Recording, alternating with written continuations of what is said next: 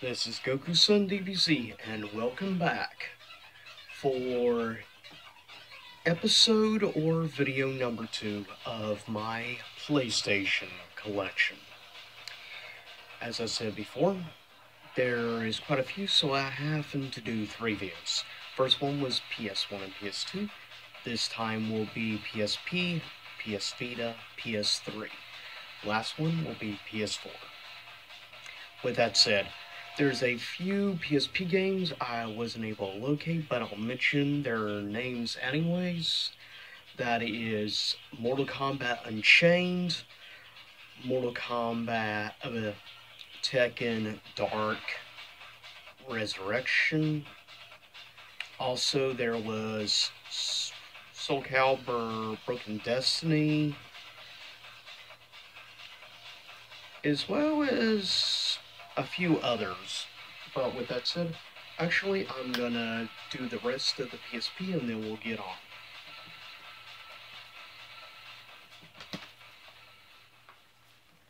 Okay, first up we have Soul Eater Battle. Yep. Anyways, it's actually a relatively interesting, it's not a great overall per se, but still an interesting fighting game. Yep, there's actually quite a few cool anime-themed fighting games on the PSP, but unfortunately they were released exclusively in Japan. And this is one of them.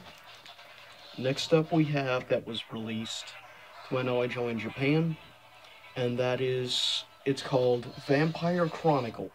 It's basically a re-release of Vampire Hunter, also known as Night Warriors, and Vampire Savior, known as Darkstalkers 3 here in the West.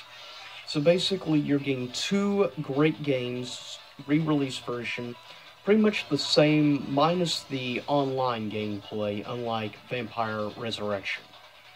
Still just as good, and it even has a special mode in this, which is quite a bit of content for a handheld. But this is a great way to play Darkstalkers 3, honestly. If you're ever curious about playing any of the classic Darkstalker vampire games, actually, seek this out. I recommend importing it. You can find import prices really aren't bad when you go through Amazon or eBay. And that's how I would recommend getting this, is to go through eBay like I did. You can find for a pretty reasonable price. It's more than worth doing just to get this great game. Next up, we have also a Japanese import. This is the original version of Final Fantasy Type 0. Of course, in America, it's called HD and released only in normal consoles. And, unlike most... I hate when this acts up. But unlike most games, to my knowledge, this is the only PSP game that was released 2 discs.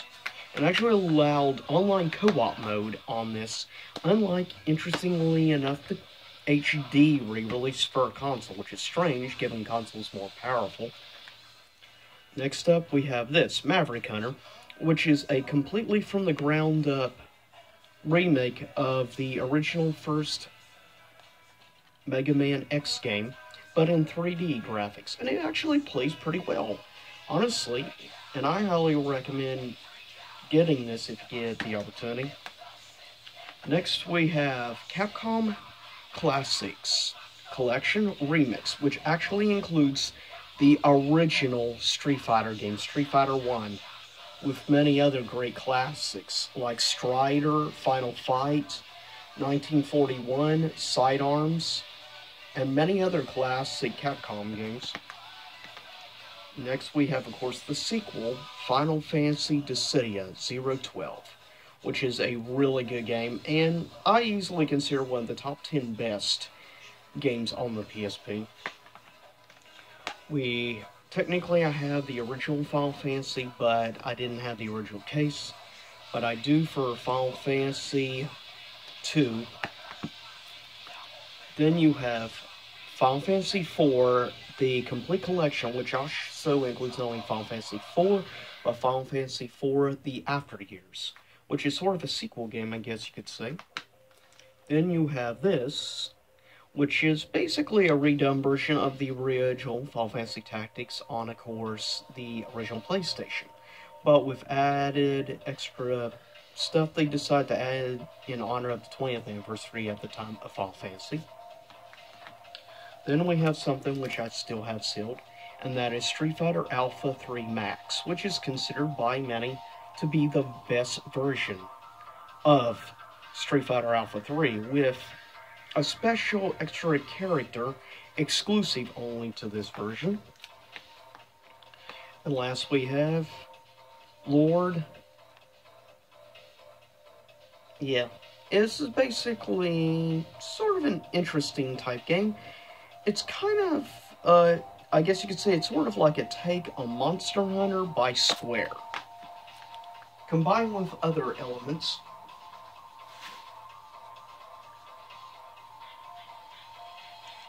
Next, we have, without cases, Street Fighter Cross Tekken, Enchanted Arms, which is an interesting tactical RPG, Soul Calibur 4, Uncharted 2, Uncharted 3.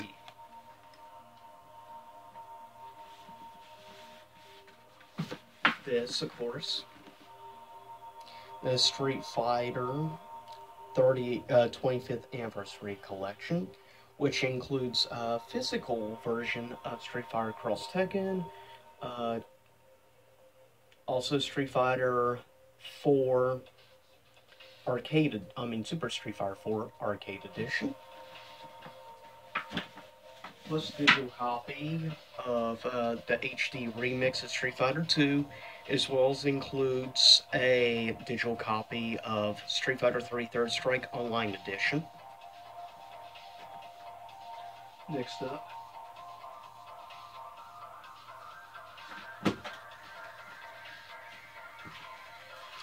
some other imports. We have, this is known as Infinite Battle. It's basically a robot 3v3 robot fighting game of sorts, arena style, kind of like, I guess you could say, Armored Core, but it also has certain elements that remind you a little bit of Gundam as well. It's actually a really fun game. Next we have, of course, Vampire Resurrection, which is Darkstalkers Resurrection, just the original in Japanese. And this includes versions of all three games in one on HD with online gameplay, though I don't think this will actually work in America with the Japanese network. Next we have an interesting crossover game with many characters from many different series, animes and video games alike.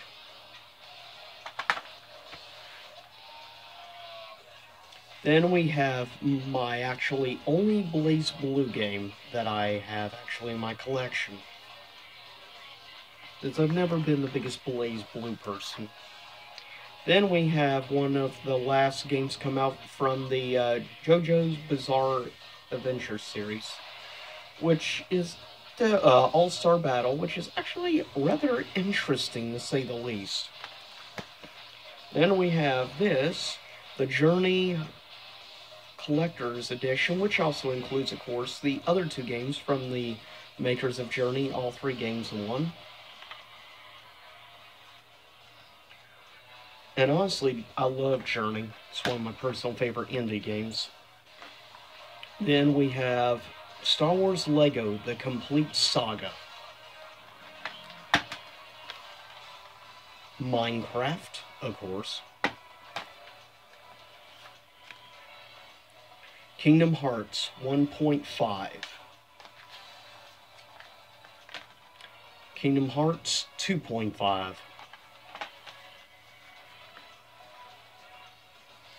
Ashura's Wrath, Batman Arkham Asylum, Batman Arkham Origins, which is highly underrated game. Final Fantasy X and X-2 HD.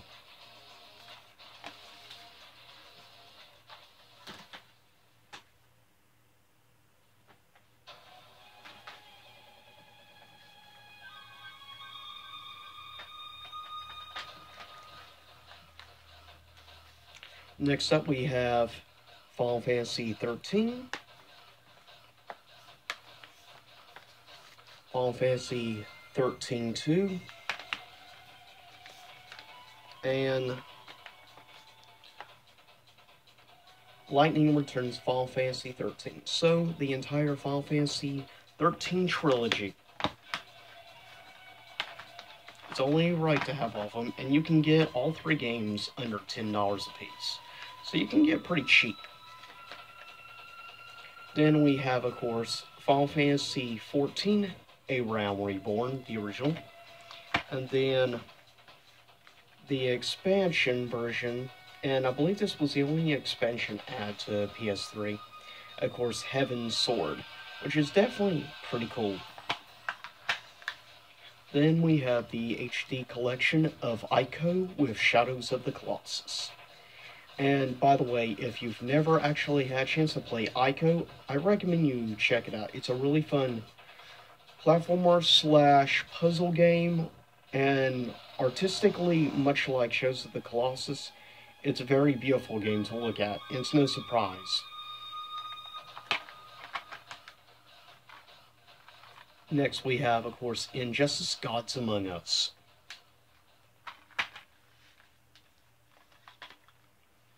And yes, the very much dreaded and despised Mortal Kombat vs. DC Universe. Street Fighter 4. Super Street Fighter 4 Arcade Edition. Ultra Street Fighter 4. Tekken Hybrid, which includes a demo, of course, Tekken Tag 2, and it also includes the movie Tekken Blood Vengeance, which is actually kind of a cool movie. I recommend check out Blood Vengeance if you're a fan of the Tekken games. Of course, Tekken Tag Tournament 2, and a really cool anime fighter, which I've done some gameplay in the past of, from the PS4 version, which is improved with extra characters and DLC added to it from this version. Now, you can get this pretty actually cheap. I found it at GameStop, I think, for some like $6 or $7, so yeah, it's actually very cheap. If you're into anime fighters, which of course, as I've said, for the most part, I'm not the biggest anime fighting game fan, but I surprisingly actually really like this game, which actually surprised me quite a bit. And the netcoding is actually not bad either.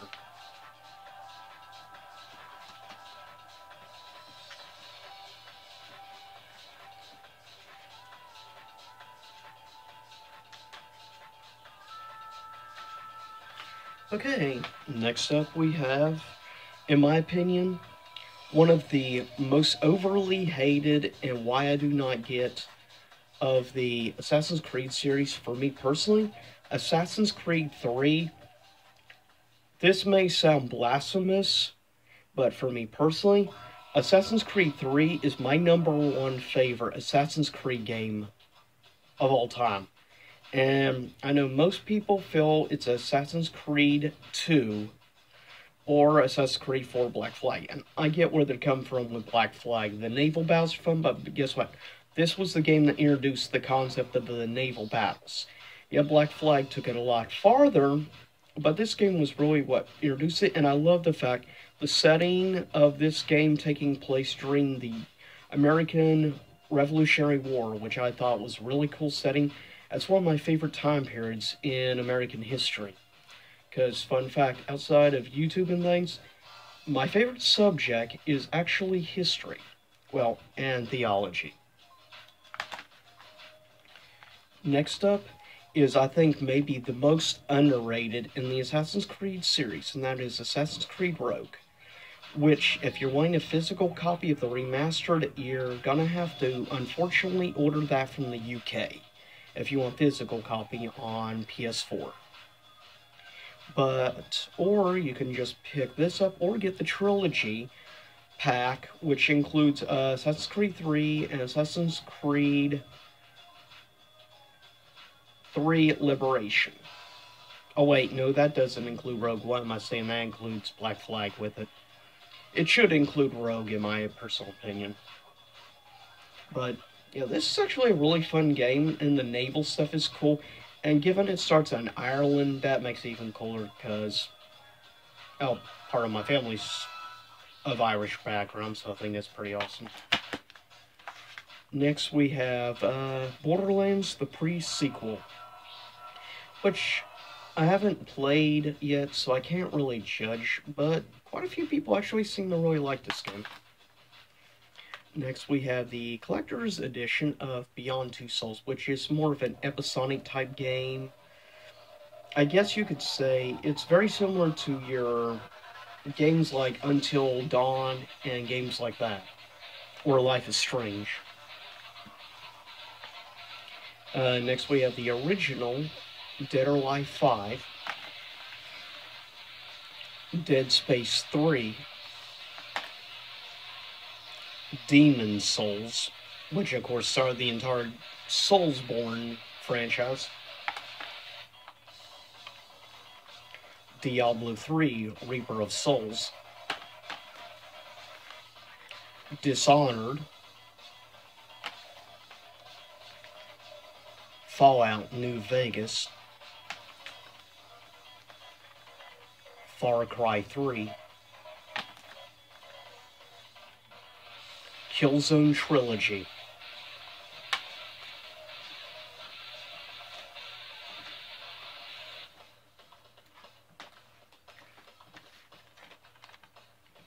next we have Metal Gear Rising, which is actually a really interesting game, and it's fun if you like tons of just action and stuff, but you don't mind trying something different than normal Metal Gear Solid games.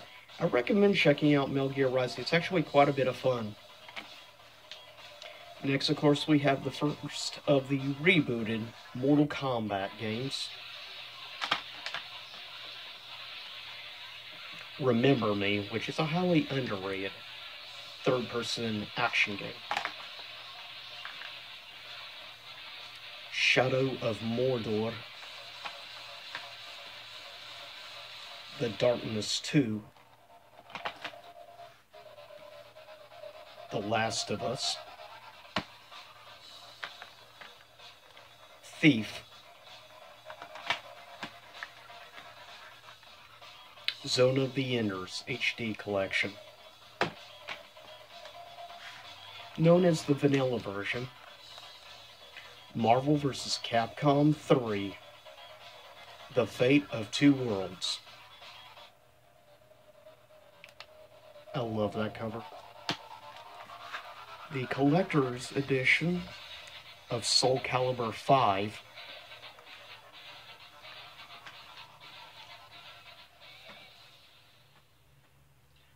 next up, the Vita games. First, I'll do the two Collector's Editions and then the regular games.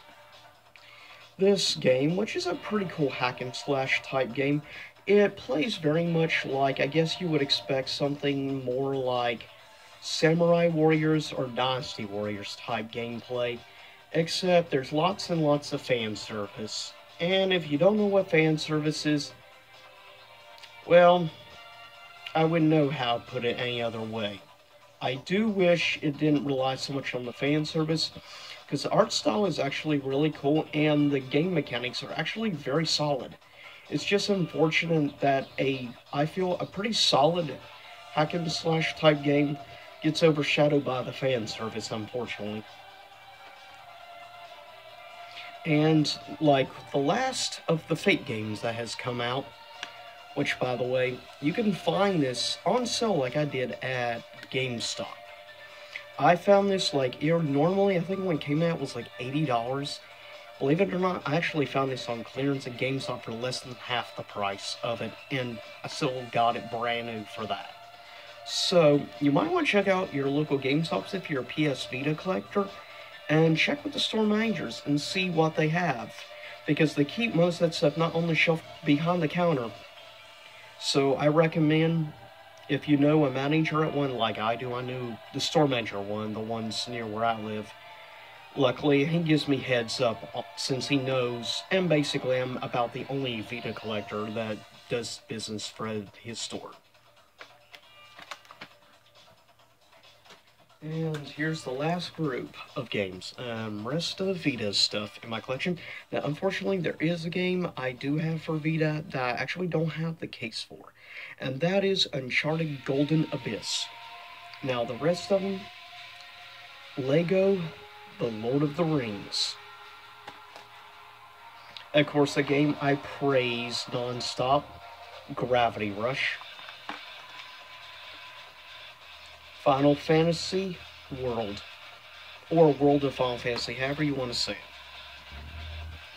Final Fantasy X and X-2 HD, though technically X-2 is digital. Then we have kind of a cool game a lot of people call a rip-off of, obviously, Super Smash Bros., but it actually plays very differently than Super Smash Brothers, and I actually really like the stage designs and different elements in the game. I think that really does set PlayStation All-Stars apart from Super Smash. It's unfortunate they just call it like a knockoff, because it actually plays quite a bit differently, in all honesty. Next, we have another, of course, copy of Street Fighter Cross Tekken. So needless to say, as you can tell by now, I'm a big fan of this game. In my opinion, one of the most underrated fighting games of last gen. Next, we have a really cool anime game. If you like the Sword Art Online anime series and the manga, which actually I love, believe it or not, surprisingly, I've really enjoyed this game, which has got me interested to try other Sword Art Online actual games out. But I love the manga. It's one of the few manga series I actually try to keep up with, honestly. Even there's like 4 or 5 different series I know of right now that I go to Books A Million for, but I actually really love the series, and I've really enjoyed the anime as well. Next, we have a game that plays quite a bit like, some people would say Monster Hunter, but I think it reminds me a little bit more of another game called God Eater. And that's the best way I know how to put this game, honestly. Elements of it reminds me more of God Eater, but the only Monster Hunter game I've played was on the 3DS, so I haven't played Monster Hunter World yet, which I know I need to. Next, we have Ultimate Marvel vs. Capcom 3, which by quite a few people consider this to be the best of the franchise. I get where they're coming from, and trust me, I love 3. But I have become very biased and a big uber fan of Infinite. Next, we have another of Assassin's Creed games that gets overshadowed, even though this was the first Assassin's Creed game that actually had, where the main character was female, which I thought was actually pretty cool, and it gave it a refreshing feel from certain elements, and given she could play differently in 3 versions of herself, one assassin, one in a lady's dress, and the other like a slave. Each allow her different special things she could do better in certain forms. And with that said, though, the game is actually a lot of fun, and I think it plays very solidly. Is there certain glitch issues here and there in the game? Yeah, like many Assassin's Creed games, but plays solid, and it's a great Assassin's Creed game, honestly, if you want to play on the go. I highly recommend Liberation, if you ever get the chance to play it.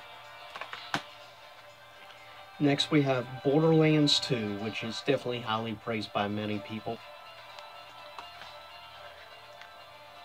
Dead or Alive 5 Plus, which is just a portable version, but you can, of course, do remote play as well with your PS4 which actually I say is quite a bit of fun when you really get a chance to try a remote play out with the Vita. It makes it worth playing, I feel.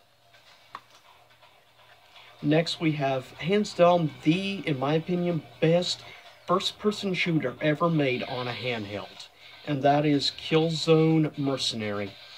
For me personally, at least so far, I've been playing a little bit of each of the Killzone games, except for Shadowfall, to really try get feel. And honestly, out of the 4 games, I've tried the trilogy in this. I like this more than any of the 3 on the PS3. I'm surprised, honestly. I did not expect to like a first-person shooter on handheld as much as I do. But to me, this is the definitive first-person shooter experience on a handheld. Next, we have the handheld version of course, Mortal Kombat, which is actually a lot of fun, and given you can do the swipe, like, motions and stuff for fatalities on the touchscreen, which is actually kind of cool, in all honesty. Then we have a pretty hard tactical RPG, and that is Nocturnal Doctrine. And, I mean, Natural Doctrine, whatever.